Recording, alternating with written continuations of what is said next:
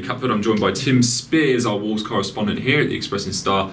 Tim, 12 million quid for Leander Dendoncker. Where is he? No one's seen him. Yeah, where is he? Good question. As someone just said in the office actually that if you had said to a Wolves fan in the mid-80s when they were going into liquidation and nearly ceased to exist, that they could spend £12 million on a Belgium international and for him to get nowhere near a Premier League squad yet, they'd have laughed obviously or not believed you, because it is strange. I mean, him and Traoré, they spent 30 million on them combined, and neither of them have made a league start yet, and neither of them are injured. So it's a luxury to have, but of course Wolves have been playing so well. Yeah, 9th in the table, only lost 2 matches, unchanged team every single week. So they haven't needed Dendoncker or Traoré in their starting lineup, or perhaps they have, and they'd be even higher in the table. Yeah. But anyway, Dendoncker in particular, yeah, it is a strange one. I think he returned back late from the World Cup, and perhaps not fit. Belgium, of course, got to the semi-finals, third place playoff, etc.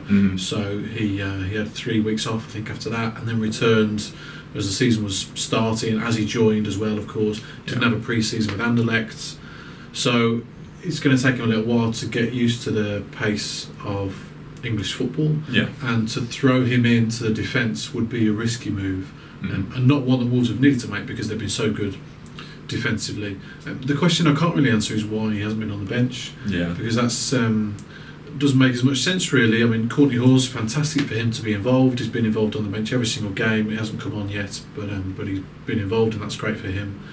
And I guess maybe they're thinking that if there was an early substitution due to an injury, say Ryan Bennett picks up a knock after 5 minutes, Courtney Hawes would be perhaps better equipped to be dropped straight into that defence because he's used to the tempo and the physicality of English football. I think with Dendoncker coming from you can't underestimate the low standard of the Belgian top flight. Is probably the nicest way of summing it up. So maybe he's just taking just a little bit of time to get used to it. Yeah, so we have seen him feature in the Cup competition, the Carabao Cup. When will we see him in a Premier League squad? Because it's getting on a little bit now. Now, as you said, Wolves have played well, but they're coming off obviously the defeat to Watford. Yeah. Could this be a chance for him? I mean, you mentioned the Carabao Cup, 2 games, 2 clean sheets for Wolves in those games. He played on the right side of a defensive 3 in those matches. He can also play the Conor Cody role, so I'm told, and can also play defensive midfield. So he's a bit of a versatile player. And in the Carabao Cup games, I thought he did okay. Sheffield Wednesday away, he wasn't really tested very much, but looked fine, looked composed and assured on the ball. And that was the case against Leicester at home as well in the last round where they got knocked out penalties. So certainly saw no mistakes from him. He comes across as quite elegant. He's tall. He's good on the ball. Didn't look slow in particular. So has plenty of good attributes. So as for when they're going to bring him in, it's very difficult to tell with Nuno. You know, I'd have put money on him changing his team lineup by now, even though Wolves have been playing well. Yeah.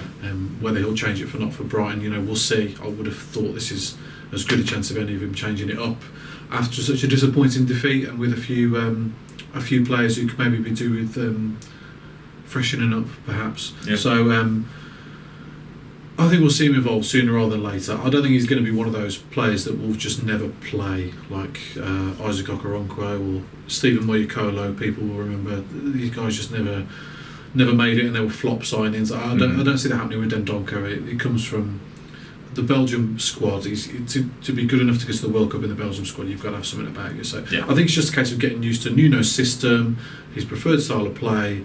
Like I said, the pace, the tempo, the physicality is very, very different to the Belgian league. So after a few weeks of intensive training, he should be there or thereabouts by now. Yeah. So when will we see Wolves' £12 million man? We do not know just yet.